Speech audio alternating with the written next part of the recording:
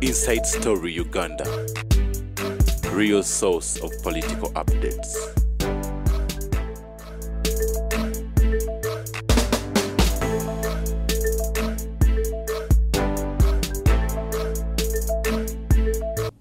I feared this road dog. I found a group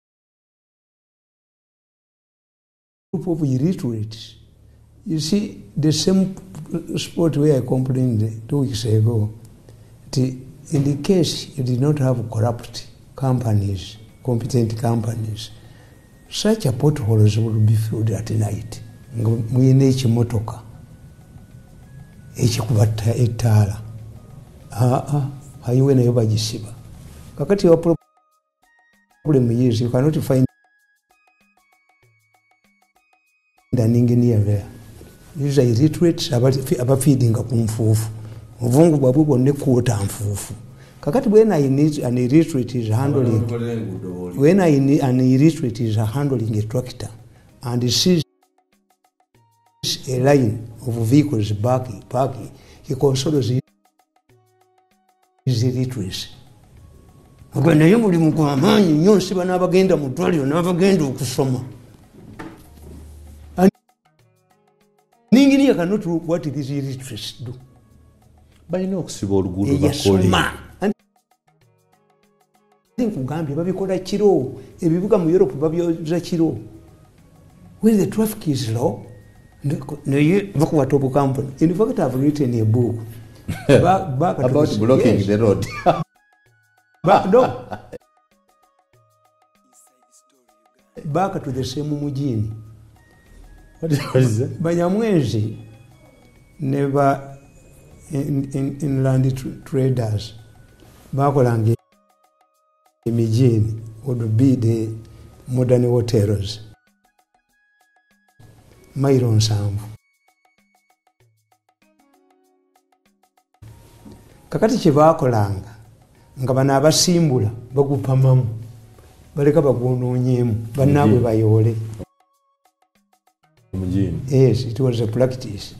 Kakati kamanda yayinza ng'obbaga nti mukyagenze ne muyolamu bye mwakoze eki. Kakati everywhere you see back to the same mujini.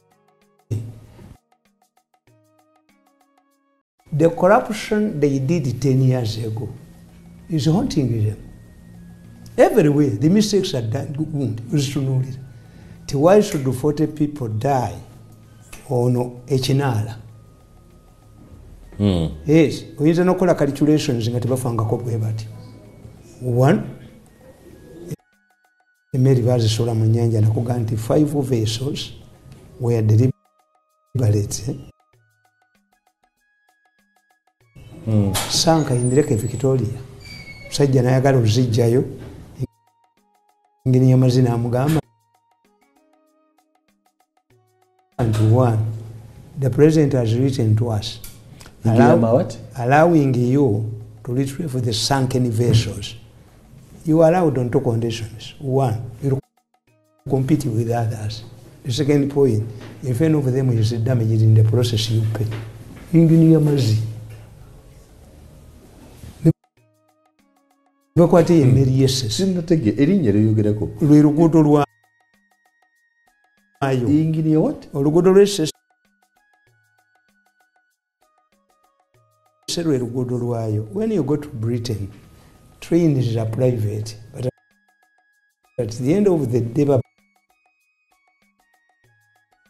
the government never talking it. That was the intention of a Mary. A Mary ekola luutu eki. Ate bwe baagulayo abanene who have lost power now, they are no longer power brokers, essese. Emmeri baagiwamba neefuuka person. Ekola omulundi ogwo oluguudo lw'essese. Ate naye ebulira mu nnyanja. Ne muddira amaato in the case of Lesotho. Amaato agayingini gonna mwagakubanga mubbayo empuuta. Kakati abasajja ne babeera awo. Teri Lesotho abavubi beemanyi bagoberera. kakati are you not going back to the same mujini? You are going back to the same mujini. Everything is revived. Everything is why you made mistakes earlier, and this is what makes new governments and leaders popular within a very short time.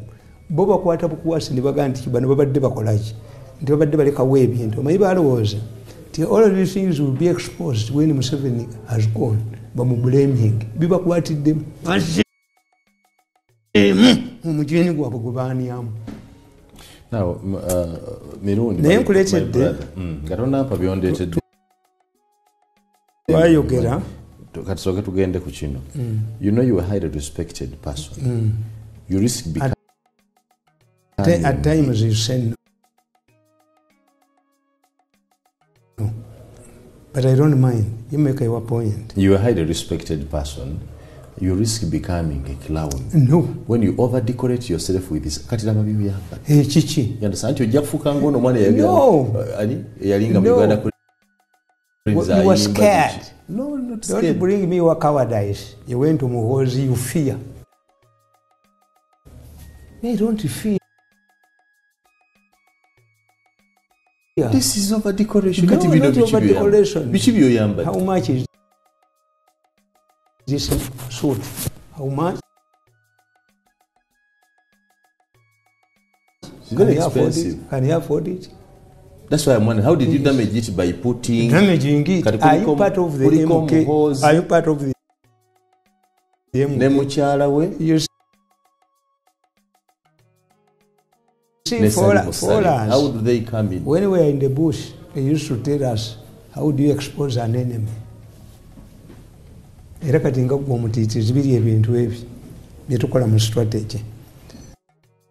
President Museveni yategeera nti Kigundu tamwagala. Suleiman namulonda okubeera ku campaign team ye ya 96. What was the purpose? If you don't work for me, I know that you are an enemy. 2, even if you are my enemy, by accepting to work on my committee, even if you don't come, people will know. Kisoboka tayinza kubanga yamulonze nga tebamanyiganye. So Museveni benefits it twice. Kati mmwe abatya niwe kukuma. No. Demonstrate. Those who are fighting him and those who is the Nkofira not enough? Because Nkofira has Muhoozi. This is how I style myself. I've asked you, is it a mufumba? No. Is it a cheap item? No, it is not. Yes. So may I know. And I have 50 of them, of different colors. Nze njagala nga jjajja, bwe njagala njagalira ddala. Anti gwe ne music galazi tozigenda. Kati ofudekeeza abaana n'abazzukulu ofune n'ezisala endongo. Mukiyita wastage. Kati kwekiyita wastage kubanga you cannot afford. The only thing you can afford if Baba had a staff uniform. Leka ffe abayinawo tukyakale. Obulamu bwa kiseera. Abakyakala tukyakale. Shi. Obulamu bwa kiseera. Kati yaggwamu. Yacyakalako. Yate nefika kweziri. Bade njagala kugamba. Lwali twogera ku Papa saakulaga portrait yange. This is Pope Francis. Francis. Waba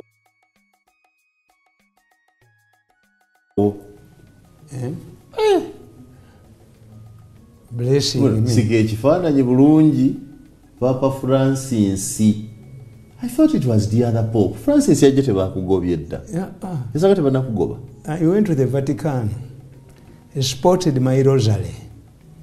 And I knelt it before him. Abantu ekifaananyi bakirabe. That's Joseph Mirundi. A Catholic who does not he go called to me. church. Ask God for 3 things. I think I enumerated them to you before. Papa yakugamba. You know, you were a politician. Ask God for only 3 things before I bless you. Musabe bintu bisatu. No musaba. Mama wange to live longer. And she's living longer. Yes. To unite my family. I'm not sure. And money. I'm a person who has been suffocated from all corners for 10 years, but I still have money to spend. I'm helped. Like this is sickness. I've been helped by many friends and brothers. This is an Italian who grew up in the Argentina. Abazungu tebalangamu. Abazungu abayitale baafuga Vatican emyaka 10 ne bamanya enywedde kati muleete omu Poland ne bamuleeta kati muleete German. Waiting by Muhoozi. This is the religion. Yes, it's more because you are a religion which does not change. You are Catholic till death. I'm not a religious zealot. I'm not. The Rosary fights for peaceful battles. When it comes to fierce battles, I say the battles, I go back to my tradition. Which you get? How did you get? Endanga muntu ya mu Uganda passport yebweru. Every issues will be handled in heaven. Netu ina tutabula wana abitako biradala ne bakamu kabuli. Netubasanga yo St. Peter na atuwo. Sensonga bwe banyango olwanyisa sapule. When you see me in a rosary, then is a peaceful time. I'm working for. Bwe bitabuka? I go back to my Obusajja bubuli. Yes, Mirundi. This is a blessing. Nze nekirala ekinsanyusa ennyo nti akalaba kano okalaba deception, masters of deception. Masters of deception. Masters of deception ekugamba nti obuzibu bwammwe buli ku kintu kimu bamuno mwekiri tools of propaganda. Ensi etambulira ku propaganda. And propaganda is contrary to many people's perceptions. Propaganda is not lies. No. Propaganda is a packaging of facts to suit a certain target. A packaging. So yes. It's a packaging style of facts. Yes. Yet when I'm going to a university, I must, if I'm presenting a paper, but me I don't present papers. Why? One day, you are not that. How do you know that it is yours or not? It runs about statistics.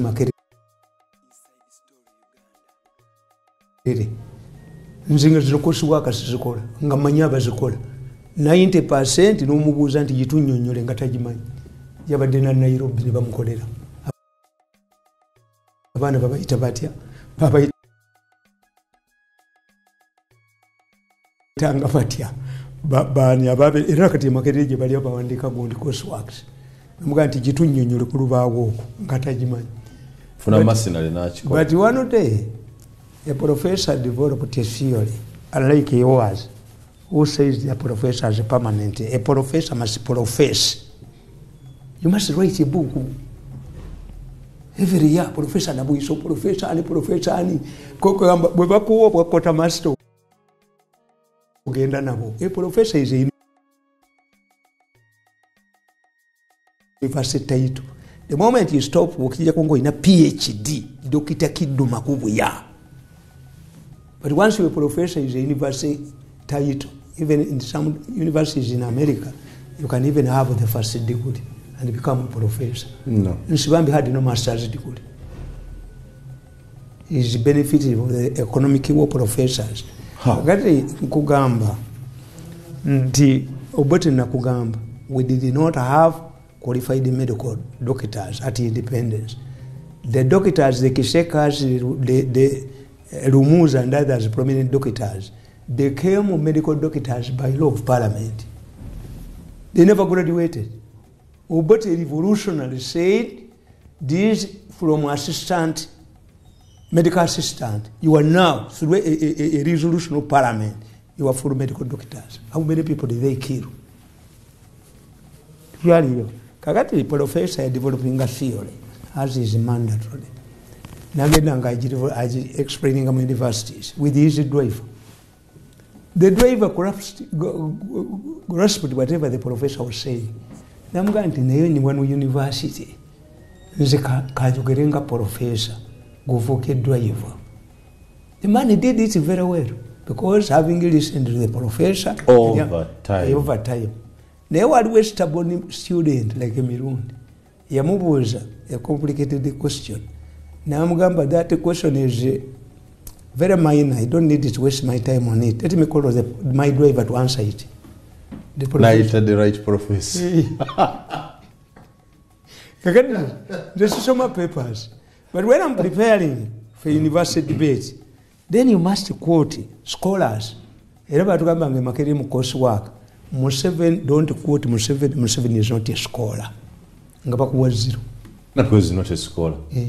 Kakati when you are going to a university, babu quoting you. In fact, I had 2 titles in Makerere in political science. Don't joke with me. Many of my political science lecturers wanted me. They used to get information which they had not got earlier. By the paper Uganda. By the time we were there, it was a full package. Kakati bwogenda mu byalo n'obabuulira nti bwe nagenda e Bungereza tebagenda kuwuliza bagamba atwewanirako. If you are addressing a group in the village, quote what they know, what applies to them. You know what they mean. Kakati, no, you can tell them. At times people come to me and ask me, we have 4 NRM candidates. But what about the you choose every day. Bw'ogenda obwebwamu abasaba mbikola. Ng'ogenda okukomerera ennyumba oteekako ki kali tu nsoba gasiya. Kali tu. Yes. Ate bw'oba ogenda okuzizika ettooke oteekako ki? Gasiya. Yes. Bw'oba ogenda okutinda omuggwa ogunayitako emmotoka nga tulina calivets oteekako mapaapaali oba nkoma. Yes. It's only because our people don't know the role of these institutions. A member of parliament must be knowledgeable and eloquent. Where you have a half of your MPs who go through 5 years and atakolanga maiden speech, belated answered Yolabi. Because mubyalo nze nabagamba nti omuntu ayagala ogenda mu parliament ajjeko mukunganya amasomero ga secondary school mukaaga agogereremu. People disappeared. Kakati nkugamba nti ekiseera ky'obuyina mu Uganda propaganda. Abantu babazanyira ku kintu eki mwene mutakitegeera. Propaganda namwawulamu tuluzo propaganda bwe bakwatira soma wano. Tonjasise ekifaananyi kyange okitunuulira bubi. Afende none ekifaananyi ky'omukulu nze talinesize. Oyinza ekikwatirwa fitina. Waliwo abajja ne mubawo okolera omwana nga basuna musune basuna bbe. Naye omulala nga takaaba nga amukutte. Ng'owamujjawo omwana akulereko ssanyu limutta.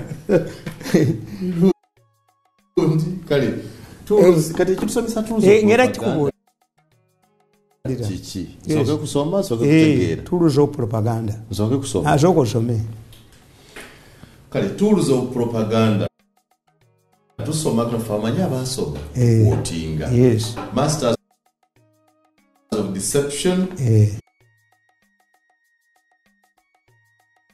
by Joseph Tamale, Mirundi, yakawandiika ddi written on the Monday, completed on Monday 25th November 2013. This book is a personal gift to myself to mark my birthday. Mirundi knows his birthday. But I disagree with my mother over the age. You can disagree with your mother. And I disagree. Mirundi, you cannot disagree with your mother over your age. She narrates a story where I was taken to a nearby parish to be baptized. They were baptizing me, George, according to the day's wound requirement. By the time in the 60s I grew up, I grabbed the priest because I wanted my name and stormed out of the church. Kati omwana mutakitegera. You are around 7. I was 3 or 2. How did I know my name? Kukyalo kwaliko omusajja nga muyita George Mmese. Abaana kusoma bampita Mmese.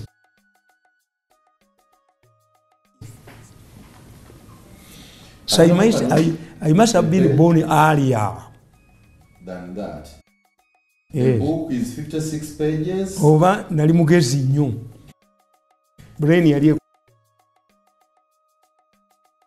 completed on Monday 25th.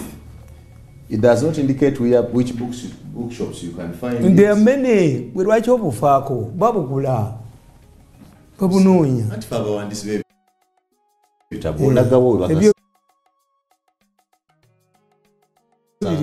Watawandikanga na kudame ngoyikwera mbanda buba brief buba buto precise ne bwotoma articles amawuli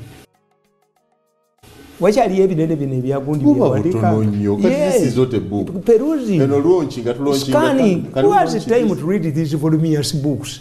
Mbalabanga babiwandika kigula emitwalo 10 ani akigulanga atali na Mary. Stick to one topic and write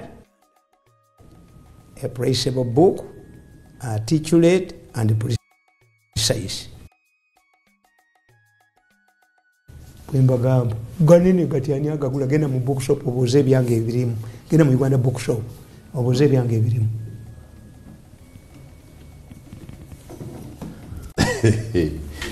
Tools of propaganda. Number 1, bandwagon. This applies to a target group that can easily be manipulated into embracing a newly proposed idea. It appeals to emotions rather than logic. Ebisiyaga. A bandwagon. Bandwagon. This is bandwagon. Really? You jump on it. But if I can make an analysis, it was not necessary.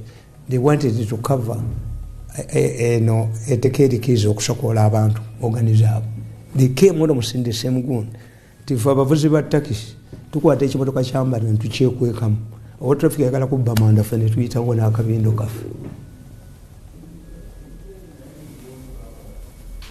You can call all the effort Parliament spent. I'm telling you, what it is us now. For today, I have a lot of complaints about my health. Can you say that the doctors who did the surgery did it very well, or I misconducted myself? You misbehaved. He's back. Museveni says we can do, yes, as a leader. He wrote and said, with or without. But loans. Have you seen the comments of his experts? Kubanga Museveni can do. If it was in Rwanda, I can accept. Rwanda. These are disciplinarian countries. But tukugamba tuli mu COVID ojja kulya kilo ze muceere 2 bazirya. Bwagala ensalo bagikiriza without agitation. Yabazimba mododi. Kakati mu Uganda Museveni alina ababba ku ssente ezo. Banabba ku zizi. Banabba ku ziruwa. Kutezi vuddewo. Kitegeeza service delivery. Bagenda kwongera okubba. Kakati omusajja abadde alina apartments nga ziggwa asigadde abadde alina senza wa bank amaliza pati nga abuliriza ebya Museveni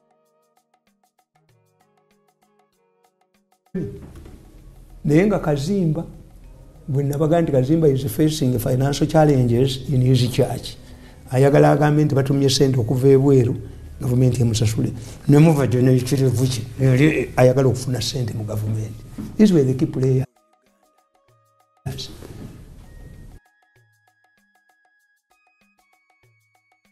ate nga nabo baali babasonseseemu. Omanyi osobola okukola ekintu kiyitibwa reverse psychology. Omuntu omugezi asobola okukozesa ekintu naye yakifunamu. Tukiyita reverse psychology. Siikirire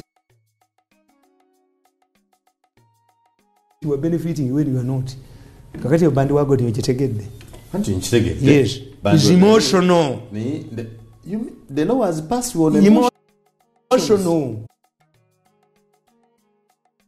Emotions. Yes. Than homosexuality. If I want, and you read. Nkuwe. Fancy branding. Yes. This is the second tool of propaganda. Yes. This is done to create impression that certain personalities are more gifted than others. Yeah. For example, the Ugandan media uses this tool to enhance political mileage to particular individuals who in turn can influence the target. Professor Nabwiso. Judge Kayambo Nulo. Veteran politician Bidandi Sali is opposing the removal of term limits, and he predicts doom for Uganda. Rule of law general. Yeah. Rule of law general. Mu Uganda or international? Mu Uganda. The rule of law general. General rule of law. Elias Lukwago. Semumanyi. Elias Lukwago. Wali gambe. King. General. Atamayina kukuba kasale. So magwe.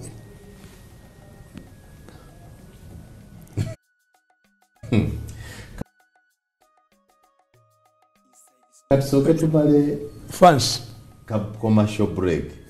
Tandika okusoma fans